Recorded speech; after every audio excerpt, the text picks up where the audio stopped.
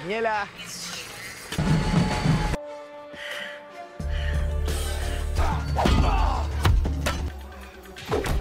Hello, back again on the Top Recap channel. This time, I will tell a movie's entitled Extremo. Let's get straight into the storyline. The story begins by showing the meeting of a gangster named Lucero with Romeo. But before I continue, I will explain some of the characters to make it easier to understand the storyline. This man is Ricardo, a respected gangster leader in Barcelona. He has a son named Lucero, who has just returned from Japan. Ricardo also has an adopted daughter named Maria, who is his personal assistant. Besides that, Ricardo also has a hitman named Maximo, who is considered like his own son. Max intends to quit the gang and leave the criminal world that has raised his name. That night was his last job, where he accompanied Lucero, who was meeting with a Colombian gangster leader named Romeo. The meeting aims to ask Romeo for votes in favor of Ricardo becoming president of the conclave.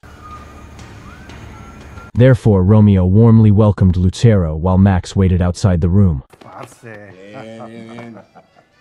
While Ricardo and Maria are still on their way to the place, it is known that Romeo will support Ricardo as president of the conclave as long as his son is appointed treasurer in the conclave organization. Lucero then gave them a bag of money as a form of cooperation. But when Romeo opened the bag, he found the head of his son, who had been killed by Lucero. The situation turned into chaos, shooting each other between them. Meanwhile, Max, unaware of Lucero's plan, was forced to get involved in the battle. After killing all of Romeo's troops, the two of them then entered Romeo's drug factory.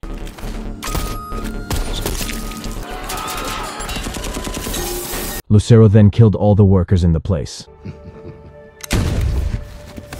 Max then realized that Lucero's actions had gone too far and told Lucero that this was not what they had come for. But Lucero then argued that he had to do it because Romeo tried to shoot and attack him first. After all their business was done, Lucero told Max to go home, indicating that he was officially out of the gang. Long story short, Max went back to his house. His son was already there getting ready because they would move out of the place soon. Meanwhile, his nanny is seen giving Max's house keys to someone waiting in the car.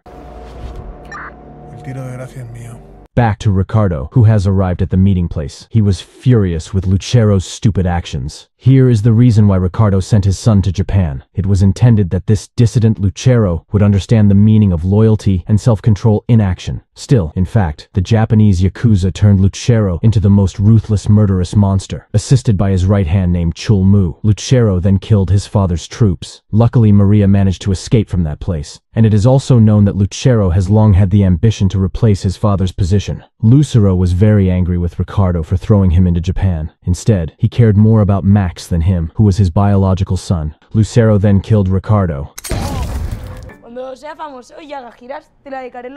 Meanwhile, a group of people attacked Max's house, and quickly, Max managed to defeat all his opponents. But Max did not expect that there was a man who shot him from behind. The man's name was Finito. Max asked Finito not to kill his son Ander, but Finito ignored him and immediately shot Ander right in front of Max. After paralyzing Max to helplessness, Finito then rushed out and reported the incident to Lucero, who turned out to be the one who ordered the killing of Max and his son. Finito even blew up Max's house to eliminate all the evidence. The scene moves to 2 years after the incident. A young man named Leo is seen approaching his girlfriend, Daniela. Leo is a drug dealer on the campus where he studies in the surrounding area. When the lovers pass an old garage that has long been abandoned, there they both see Max, who is still alive and is training his physique and practicing martial arts. That night, Leo went home and gave the money from drug sales to his mother, who did not know Leo's job as a drug dealer. Leo then gave a gift to his beloved younger brother for his birthday. Not long after, Leo received a call from his supplier, who was a man named Jaro. Jaro asked Leo to sell drugs in the Russian gangster area. Leo immediately refused, because the Russians would be angry if Leo sold drugs in his territory. Still, Jaro continued to force him, so Leo had no choice but to obey. Arriving at the place, Leo sold several packs of drugs before his actions were discovered by the Russians. The Russians then arrested Leo and beat him up. Fortunately, Max passed by then and decided to help Leo. Max immediately beat all the Russian gangsters mercilessly.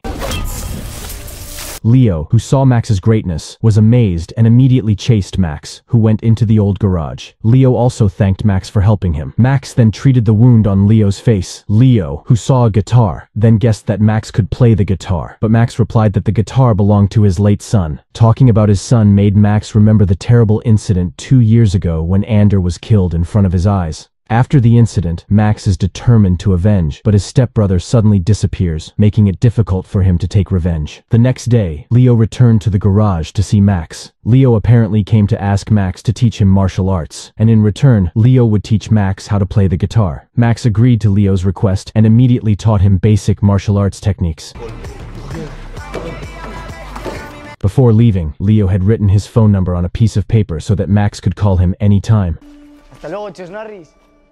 Elsewhere, Lucero was seen gambling with his business partner. After that, he called Rafa and told him he planned to return to Barcelona as soon as possible. It turns out that Lucero intends to take over the leadership of the mafia, which is now run by Dimitri, a Russian criminal businessman. Meanwhile, while Leo is at his college, Yaro calls him and asks him to return to selling drugs in the Russian gangster territory. But Leo refused and immediately hung up the phone. Yaro seemed annoyed that Leo refused his orders and even dared to hang up on him. That night, Leo, walking down the street, accidentally met Jaro and his men. Seeing Yaro's presence, Leo hurried to get away from there. But Jaro and his men managed to catch Leo and beat him badly. Jaro apparently found out that Leo had stolen money from drug sales, so Jaro crushed Leo's hand.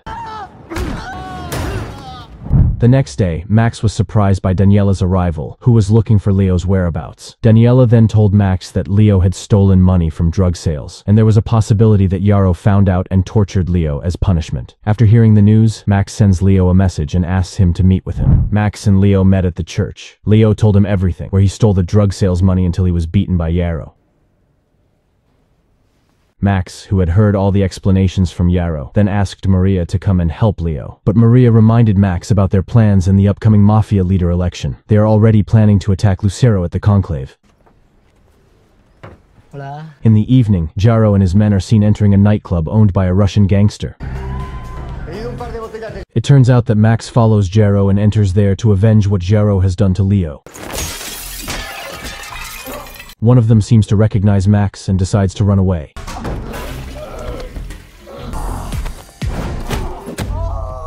After defeating all of Jaro's men, Max crushed Jaro's hand like he did to Leo. After that, Max went to Maria's house to check Leo's condition. During the meeting, Max invited Maria to spar in martial arts. In the sparring, Maria reminded Max about their plan to destroy Lucero in the conclave. Meanwhile, Finito comes to Jaro's place and laughs at him for seeing Jaro beaten to a pulp. Jaro then tells Finito that the man who attacked him was a man by the name of Maximo. Máximo?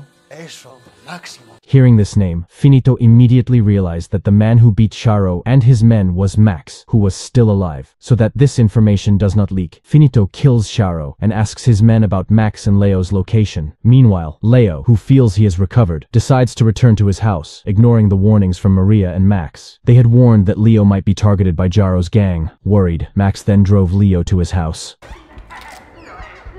But how shocked Leo was when he found out that his younger brother and parents had died covered in blood. It turns out that Finito and his men were there first and killed all of Leo's family members. And just as they were about to kill Leo, Max rushed in and saved him. Max got into a fierce fight with Finito and his men. Max, who was caught in Finito's chokehold, managed to escape because of the help of Leo, who shot at Finito.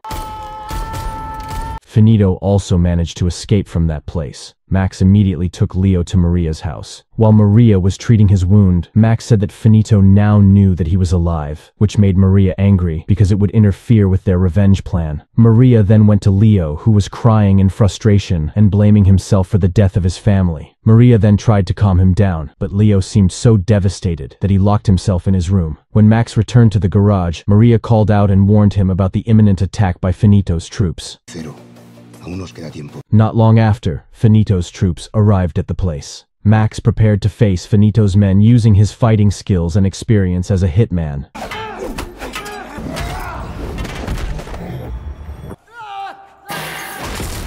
After defeating all of Finito's troops, Maria gave Max information about a man named Urquiza, who was in charge of organizing Lucero's money laundering activities at a nightclub. Arriving at the place, Max was stopped by the guards because the nightclub was closed, but Max ignored the warning and immediately killed the guards. Max entered the nightclub and killed all of Urquiza's men. Maria also told Max that all the cash Urquiza had kept would be handed over to Lucero before the conclave began, and that the guard who would bring the money would arrive in 20 minutes.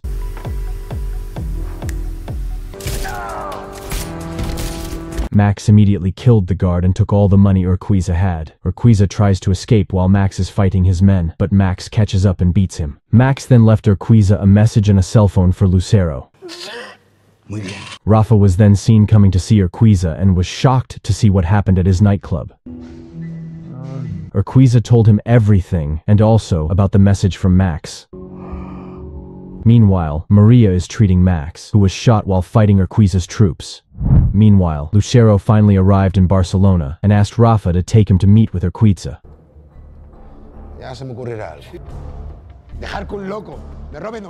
Because he didn't get the information he wanted, Lucero then brutally killed Urquiza. Meanwhile, Leo, who knows Finito's whereabouts through a tracking device connected to Maria's computer, secretly takes a gun while Maria is asleep and rushes to Finito's place to take revenge. Arriving there, Leo then pointed a gun at the two men who were about to dispose of Urquiza's body. But then Finito came and immediately beat Leo to a pulp. Chulmu, who was also there, was very surprised when Leo said that Max would come and take revenge on them. Chulmu thought that Max had died 2 years ago when he was killed by Finito, and when Finito was about to kill Leo, suddenly Maria came and immediately crashed Finito. Maria, who saw Leo, was severely injured and immediately rushed Leo to the hospital. On the way, Maria tried to call Max, but he was still unconscious. Unbeknownst to Maria, one of Finito's men followed her to the hospital and told Finito about her whereabouts. Lucero, who discovers that Max is still alive, becomes very angry. He ordered Finito to fix the problem immediately. Meanwhile, Chulmu, who already knows the location of Max's hideout, is seen visiting the place and is greeted by Max, who is already conscious. Chulmu tells Max that he thinks Max should be the leader to replace his father. But because Max decided to leave the criminal world and start a new life with his son, Chulmu chose to devote himself to Lucero. Max and Chulmu then engage in a fierce battle as both are martial arts experts.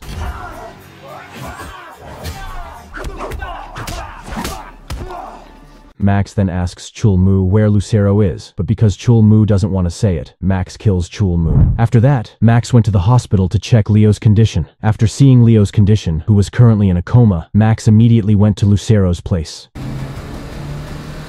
Arriving there, Max immediately kills Lucero's men, one by one, until Rafa was left alone.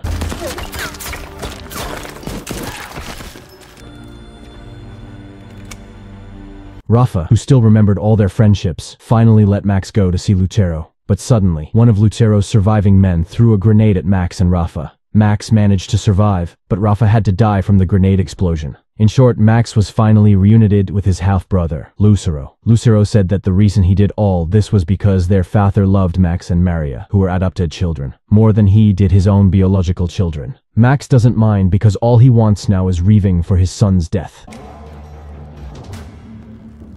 Max and Lucero then duelled fiercely. When Max defeated Lucero, Finito suddenly appeared while holding Maria hostage. Because Max's attention was distracted, Lucero could finally turn the situation around and beat Max to a pulp. Seeing this, Maria tried to fight Finito until they both fell and became unconscious. Lucero then ordered Finito to finish off Max while he would kill Maria. Max was severely beaten by Finito, and when Lucero was about to burn Maria, Max immediately got up against Finito and killed him with one deadly blow. At the same time, Maria finally got up and managed to escape from Lucero. Lucero now had to face Max and Maria's attacks simultaneously.